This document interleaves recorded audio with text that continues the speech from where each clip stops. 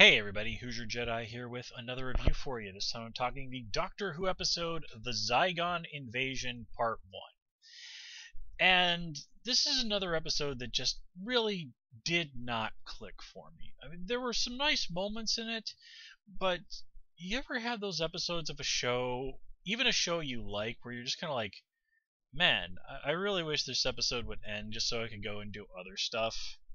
Like, seriously, I was watching this episode and I was kind of like just looking forward to it being over so I could go play Civilization Beyond Earth. Yeah. So let's just kind of get right into it, and let's kind of get into the positive side of things. Now, if you're talking Doctor Who Easter eggs, this episode had some nice ones. Somebody mentioned they spotted a picture of the first Doctor in the unit base. We see Osgood. She's like a giant reference to previous Doctors all over the place. She's wearing the Seventh Doctor's jumper. They even have a little conversation about how the previous Doctors, 4, 5, 6, and 6, would wear the little question marks on their collars, and then Peter Capaldi's Doctor mentions like, oh well, I'm wearing question mark underpants. And as cheesy as it was, that was one of the things about sort of the 80s era of Doctor Who, with them sort of playing the question mark up as almost sort of like the Doctor's logo in a lot of ways. I personally liked that. I suppose a lot of that comes just from me being a big fan of superheroes, and superheroes very often have a symbol that sort of stands for them, and this sort of the idea of this sort of red question mark standing for the Doctor, I thought that was cool. I really liked that. In fact, I was saw that like Peter Capaldi and Stephen Moffat in the interviews about the episode had even kind of said that Osgood is, as we've already figured out long ago, just kind of a giant stand-in for the Doctor Who fandom in general. And that's all well and good. It's just, for me, Osgood is cool, but she's one of those characters that's good in small doses. Here, trying to push her to the forefront, it didn't really quite work for me. And, well, yeah, I mean, that really was kind of one of the big gripes I had with this episode. The other one was that just a lot of the people in this episode were dumb. I mean, like, were those soldiers just taking stupid pills? It's like, seriously, guy, there are shape-shifting aliens around, and here's your mother who cannot, or something claiming to be your mother, who cannot answer the most basic questions about your life. So you guys are all going to go into the church, holster your weapons, and then go into the church without even bothering to asking them, like, well, why can't you just go and bring whatever this proof is out here? And then, of course, they're immediately killed. And Kate Stewart goes off to New Mexico, and if you're not from the U.S., Truth or Consequences, New Mexico is a real place, and it's just like Clara said. The town changed its name to the name of a game show, Truth or Consequences, back in the 50s as a publicity stunt. In fact, today it's actually kind of a little bit of a resort town because it's one of those places here in America that actually has hot springs. So it's kind of a little bit of a town, about 6,000-7,000 people. That's kind of where people with money go on, fancy spa vacations. I'm going to take a wild guess, having never been there, that it doesn't look very much like the way it was portrayed here on Doctor Who. Just sort of, particularly that bit where you see the sign that says "No dogs" and then somebody scrawled "No British" on there as well. This is a little bit of a reference to the olden days in Hong Kong when it was controlled by the British, and public parks would have signs up that said "No dogs or Chinese allowed." Yeah. And we can definitely, I think, add this episode to the big pile of Doctor Who portrays America in an extraordinarily unflattering light. I mean, A Town Called Mercy really, to me, is kind of the highlight of portrayals of the actual United States and Americans on Doctor Who. And, I'm sorry, Jack Harkness does not count, as he was not actually from America. He was from a planet in space in the future where people just happen to talk like Americans. So, yeah. And incidentally, I would like to remind folks that Sherlock is seriously guilty of this as well. I mean, really? Okay, well, we're just gonna leave it at that.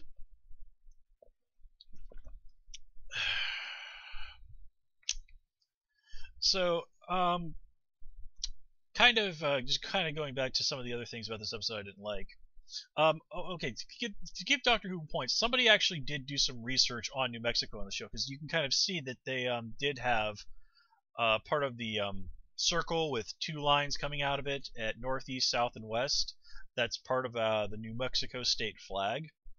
So somebody at Doctor Who actually did do a little bit of research on New Mexico, and when I saw that in the police station before they specifically mentioned that Osgood was in New Mexico, I was able to go like, oh hey, she's an American, she must be in New Mexico. But okay, I know far too much about things like state flags and stuff just because of being an enormous geography nerd. But that was a nice touch.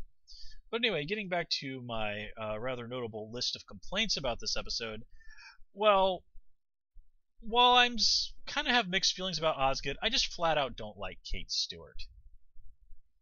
She's really all the more negative aspects of her father, without without the cool stuff that made you really like the Brigadier. Yeah, he could be a little too military in his thinking at times, but he was not an unreasonable person. Kate's solution tends to be, again, kind of like her dad, just like, okay, let's blow it up, let's cover this up, let's go on and on about how great the UK is.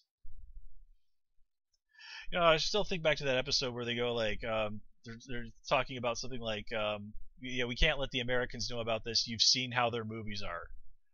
And I always found that to be pretty kind of extraordinary coming from Doctor Who, where every single frickin' time the aliens invade, okay, like 95% of the time when the aliens attack Earth, they decide they want to start with the UK first. I mean, pot, kettle, black. I mean, it's sort of the same with anime and manga, where the aliens and everything in the universe happens in Tokyo. I mean, this is just sort of a part of the nature of storytelling. Yes, people are probably going to set stories in their own countries, and that's just kind of how it goes. But again, pot kettle black, Doctor Who. Okay, pot kettle black.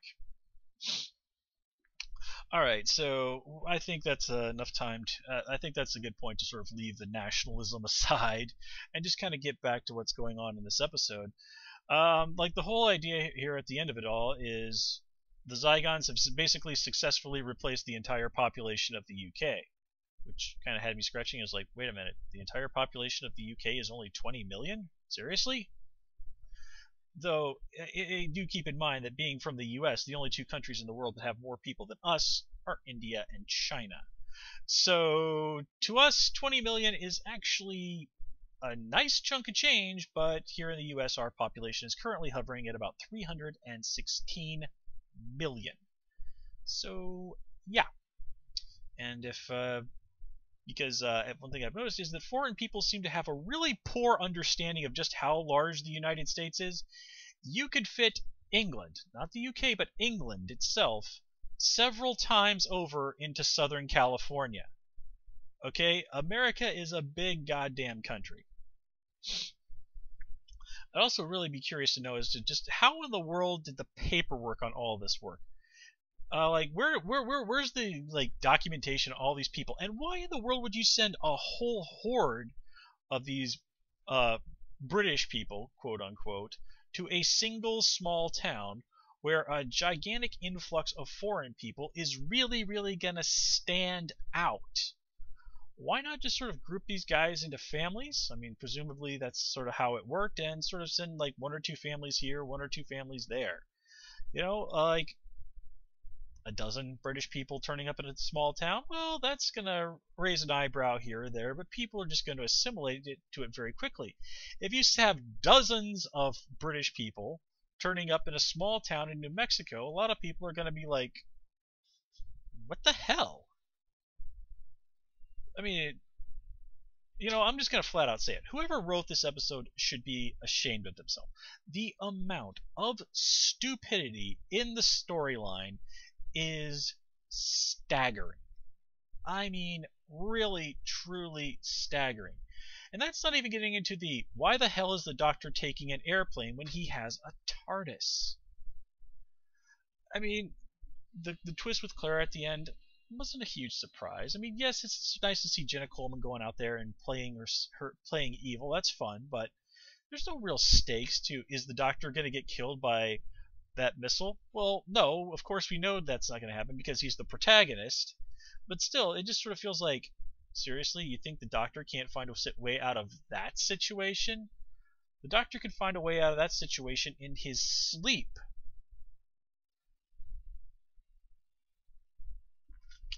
And there's other things like the sort of like the Doctor ranting at the two little girls, and then it turns out like, oh yeah, it turns out they really are aliens. Well, that was either that was going to happen or the Doctor was going to be mistaken for a pedophile.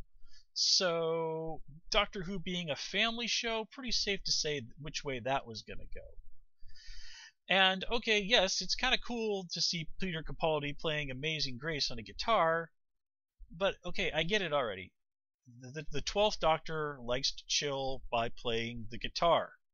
Okay, I don't need to see this happen again and again and again. I mean, this has happened like almost every episode this season, or at least in the majority of episodes. Like, okay, it's a character thing with this Doctor. I get it. And you know what? That's really all I have to say about this episode. This was, on a lot of levels, an extraordinarily disappointing episode. Now, there were some nice Doctor Who Easter eggs. The Zygon costumes looked really good. And there's certainly nothing to complain about from Peter Capaldi or Jenna Coleman's performance. But again, just the ridiculousness of this plot. I mean, I don't think I've wanted to... I mean, the Angels take Manhattan. Now, that was the one where they got rid of Amy and Rory, right? This actually tops that in sheer, I want to go beat my head against the wall in terms of just how stupid what they have going on in this episode is. I mean, I'm actually somewhat disappointed that as a reviewer I have to sit around and watch the sequel to this episode next week just because I am this utterly convinced it's going to be a complete and utter piece of junk. So, with that said, I'm going to wrap it up here. As always, please comment, rate, and subscribe. And of course, you can follow me on Twitter at Hoosier Jedi. Until next time, take care and have a good one.